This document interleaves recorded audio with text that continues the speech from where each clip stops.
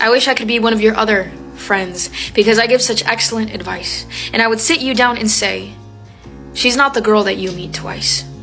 I'd say you're losing her, letting her slip away into the night. It's unfortunate, you know? Such a heartbreaking sight. She's only been nice to you. You have no idea just how much. Her heart is a masterpiece painting that she's allowed you to touch. And she probably doesn't let just anyone know it. But she saw something in you. And don't tell me that I'm lying, because I know you felt it too. Maybe just for a moment.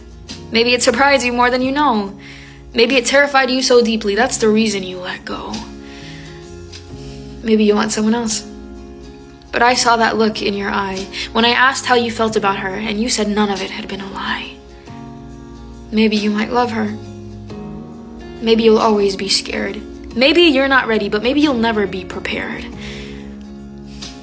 She's had you on a pedestal, and even when you brutally fell, she put cushion mats down to ensure you'd still be well.